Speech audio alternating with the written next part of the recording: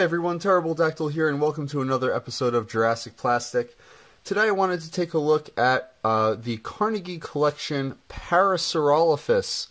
This is really a classic model, and Safari got a lot of mileage out of this particular model, this particular sculpt, from the late 1980s all the way up through 2015. And I wanted to take just a very quick tour through some of the different versions of this model that exist, different paint schemes, slightly different sculpts that they've come out with, and just kind of take a brief look at tracing some of the little changes that occurred through the line. I happen to have a lot of different versions of the Carnegie Parasaurolophus. It's probably one of the easiest to come by Carnegie models today, at least some of the versions are. You can find them, they're very plentiful on eBay. You can get them in lots, you can get them individually for not too much money. So I have some that I had when I was younger, and I also have some that I've bought more recently, just that kind of were tossed into lots and things like that. So I thought this would be a good opportunity to trace some of the more general changes that we can find in Carnegie Collection models using Parasaurolophus as sort of a case study on those changes that really could apply to most of the different Carnegie models that started out in 1988. So we're going to start our look at the Carnegie Parasaurolophus with what I believe may be the original one. I'm not 100% sure about this, but this is definitely the oldest model that I have. And this, you can see, is the first generation Parasaurolophus, which I featured in my first gen Carnegie primer video. It's actually a very unique model. I kind of like the first generation color scheme a little bit better than I do the second and even maybe third generation color scheme.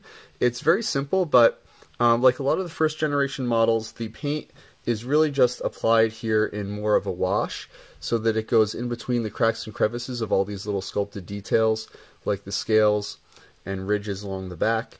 And it just gives it that really cool weathered appearance, a little bit more naturalistic looking, and it really highlights the sculpt a lot better than some of the later models do. You can see there are actually two different kinds of paint used on this model. There's that really matte, not shiny at all, not glossy at all, wash over the whole body, over the face, and then up here on the crest we've got this really glossy paint, and there's yellow glossy paint on the back and brownish glossy paint on the front. And you can see that this paint is more prone to chipping and peeling off of the base rubber, and I do mean rubber. Like I showed in my previous video, this thing is incredibly rubbery. I have seen examples online of the Parasaurolophus first generation that seem to lack the brown on this, just having that same base beigeish off-white color there. And possibly even lacking this glossy yellow, but that could just be because the pictures are not the best quality. But it does have that yellow paint here, brown paint there, yellow or dark orange for the eye, and then a little bit of that same bright yellow washed here along the throat.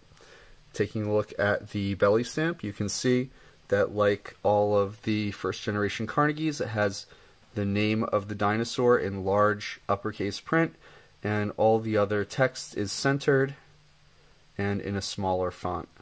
In Parasaurolophus, they did clear a smooth area under the stamp for that text. In some of the other first generation Carnegies, the scale texture does go underneath, but it seems like in Parasaurolophus that little smooth area was there from the start, although that got more prominent obviously as they replaced this text in later versions of the mold. So moving on to the second version, we have a very, very slight difference, although if you look at them carefully, it is a noticeable difference between what I believe is the first version and the second version. And the only reason I really think this is the second version is because it's made of a lot harder plastic. I have heard and read from people like Randy Knoll that as far as they know, the first Carnegies were the really rubbery ones. This one is actually real hard plastic, much harder than some of the later, even 2000s versions, which are known for their hard plastic. This is pretty solid. The stamp does seem to have a little bit more of a smooth area around it than the other one, which kind of supports my hunch that this came slightly later. They probably realized that this rubbery plastic was maybe not the best way to go, and then they overcompensated with some really, really hard plastic. But it does have the same kind of wash. You can see that this one does have more paint applied to the back. It seems like they probably painted by hand this stripe down the back, and then just very lightly brushed a wash over the rest of it with the same color. Comparing them, you can see that this one has a much darker back than this one does, but it has the same bright yellow paint on the crest, the same glossy brown paint along the snout, and basically the same color scheme everywhere else. The text stamp is the same, and the only other difference besides the hardness of the plastic is the color of the plastic. You can see that this plastic is much more of a yellow color, and this one is more of a beige or off-white color. So those are the two first-generation Parasaurolophi that I have. The next one that I have in my collection is this guy right here, and this is the first one that has the classic color scheme, or at least what's approaching the classic color scheme. If you look in the 1990 Carnegie and Safari catalogs, you can see that already by that point they had settled on an olive green color scheme with dark green stripes, retaining that yellow crest. The only difference between this and some of those catalog editions are the color of the face. The one in the catalog has just a flat olive green face, just like the neck does. Now this one has white paint actually applied around the face, and the addition of these spots, which would stick with Parasaurolophus for quite a while. Based on some Schleich websites that I've seen, this one seems to have been the first edition that was distributed by Schleich overseas, in Germany and possibly in Europe and elsewhere. The one with the whitish around the face. I don't know if these were being actually produced by Schleich or what, which could explain some of the slightly different color schemes than we see in other contemporary Parasaurolophus from the late 80s and early 90s. I do not have the version that has the no paint, or at least just green paint on the face. I'd like to get that one eventually. I have seen some nice samples online. It's just that, I have a ton of these Parasaurolophus, and I kind of don't want to spend that much money on yet another one at this time. The belly stamp on this is the same as previous models, and it still has that hard plastic from this second version, but you can see that the plastic underneath is this whitish light gray. The next version I have is very similar. Let's move these guys back here. Very similar, but you can see it's got more orange on the eye. It's got a little bit of a glossier, more nuanced color scheme with a little bit more of a yellow wash along the side. And it looks to be a little closer to the actual catalog early photo shoot version than this one does. It does have a little bit of a sloppier paint application around the mouth here, but you can see that it is characteristic of 1990 releases because there, if you can see this little paint rub here, there is dark black hard plastic as a substrate on this one. And as a result of that, like some of the other models that have this style of paint, you can see that there is a little bit of cracking going on, like right here by the eye, a little cracking going on where that glossy paint tends to flake off of this hard black plastic, which didn't last too long in the Carnegie line. Once again, this one has the same belly stamp as all the previous ones. So I estimate that this is probably from around 1990. Once again, it is a little bit different from the catalog version, but like a lot of the 1990 releases, the paint is a little bit more translucent than previous ones. It's a little bit more wash-like. There's more layers of this glossy lacquer on it that seems to be applied a little bit inconsistently. It's glossier on the back than it is on the bottom.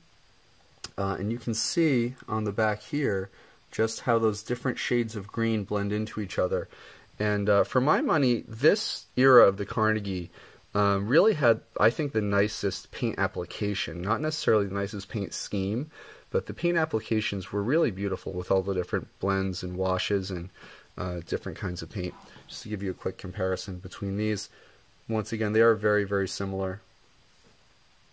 they probably came out maybe within months of each other they were produced.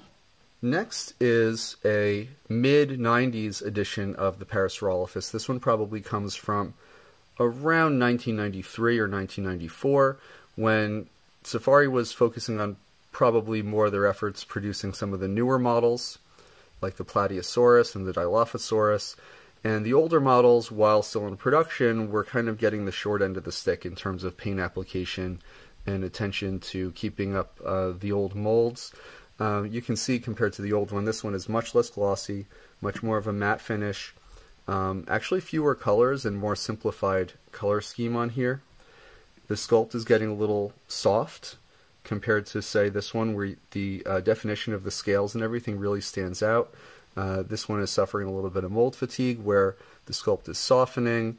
There are some areas on the bottom where the sculpt has been gradually damaged by repeatedly pulling blanks out of the mold.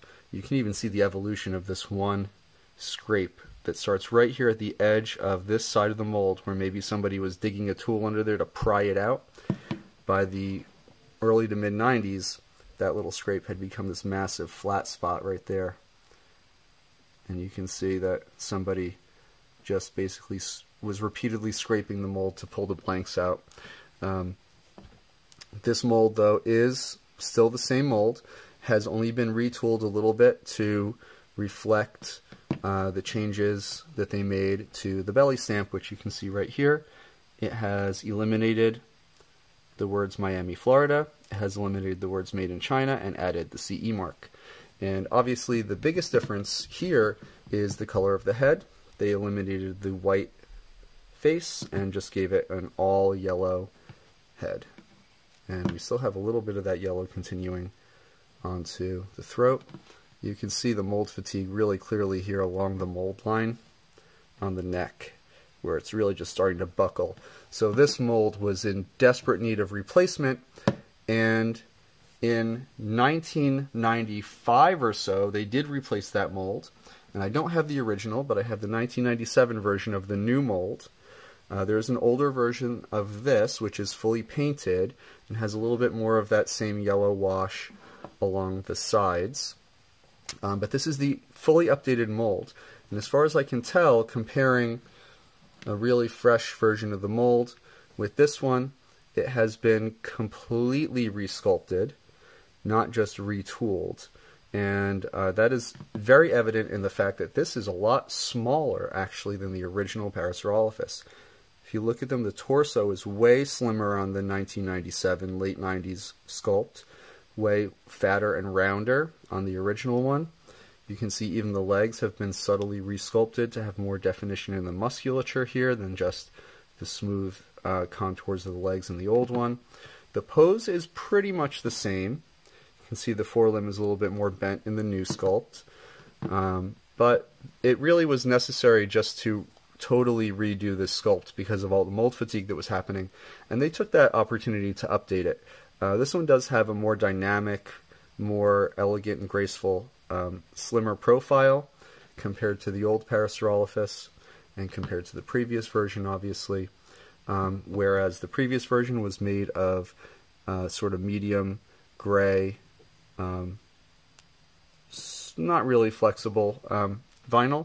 This one is made of just olive green vinyl, and it only has a couple colors painted on. It's got the black on the stripes, it's got the yellow, and it's got like a little bit of an airbrushed yellowish orange along the side, but not too much.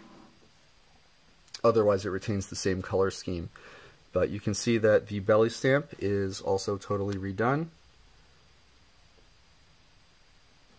I don't think I showed the belly stamp that clearly on this one, but the belly stamp, other than eliminating some of the text here, stayed centered all the way through the mid-90s, and they didn't left align it until we got to the redo in 1996 and 1997. Take a look at the bend in the belly here compared to the old one. It's a little bit more pronounced too. On the new 1996 and 1997 versions, they did even add sculpted detail to the bottom of the feet, which is kind of cool. Overall, this one is more scientifically accurate. It's got a higher back profile compared to the original. A little bit of a wider and more sharply tapered tail than the original, which is a little flatter too. But still, probably not the most scientifically accurate, especially when you consider that at the same time that this model started to be produced, we got our Battat Parasaurolophus, which really, in terms of scientifically accurate sculpting, blows this one completely out of the water. This is obviously the newer Terra version, the repaint, but the original Battat Parasaurolophus really just did a number showing Carnegie how it was done. And I'm a little surprised that they never actually went and responded to the Battat version by resculpting this again. This sculpt was in use from about 1996 all the way up through 2015, because in the mid-2000s, 10 years later, in 2007, we got the repaint of this same sculpt. So you can see that this is the same sculpt. It's got the new head, brand new head and neck sculpt,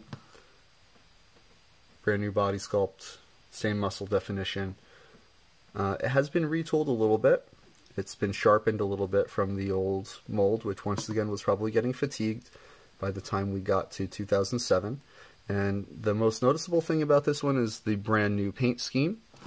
The belly stamp is the same, but once again you can see that it's been retooled to make it a little bit sharper, just like they did in the early 90s when they went and retooled some of the other Carnegies, although apparently not the Parasaurolophus.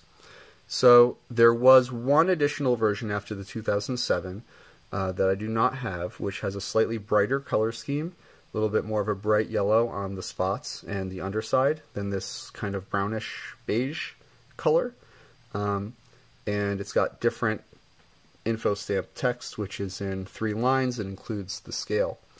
And speaking of scale, these Parasaurolophi are mostly 140. You can see with my ruler here. The head is about 4.5 to 5 centimeters long. The whole animal, if you measured it along the spine with a tape measure, would be about 17 to 18 centimeters in length. And doing the math or plugging that into an online scale calculator, you can figure that based on larger specimens of Parasaurolophus, these would be about 140.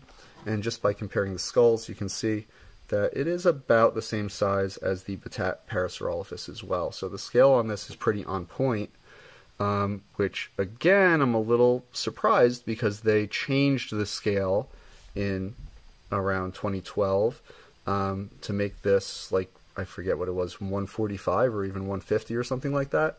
I think this is perfectly fine for a 140 Parasaurolophus. They may just have been scaling it based on reconstructions with a longer tail. One of the most glaringly scientifically inaccurate things about this Parasaurolophus, especially compared to the Battat one, is just the size and length of the tail compared to the rest of the body. This one shows you the really good, characteristically broad, long and straight, and sort of narrow side to side hadrosaur tail. And it's also got more accurate forelimbs with the little small finger, little hoofs here, and more of a mitten type, if I can focus, more of a mitten type hand compared to this one, which does have fused together fingers, but they're really kind of more based on the old Trachodon reconstructions from the mid-20th century. And one fun fact that I did discover while researching these Parasaurolophus models was the fact that this pose is very, very similar to the classic 1950s and 1960s Marx Trachodon figure, and I wonder if that was intentional. But even if it was, that does say something about the fact that we've got an homage to the Marx Trachodon that persisted from basically 1988 all the way to 2015, relatively unchanged. it's no wonder that Safari chose to update this Parasaurolophus a couple years ago to make it more accurate and a little closer to our good friend, the Battat Parasaurolophus, which I love Safari, obviously. I'm using that hashtag on a lot of my videos, but this is still my favorite Parasaurolophus of all time. I don't think it's really been beat yet. The new Safari one is nice. I haven't actually picked it up yet. I mean to one of these days, but I don't think it's going to hold a candle to my old Terra friend here. So that is my look at the evolution of the Carnegie Collection Parasaurolophus from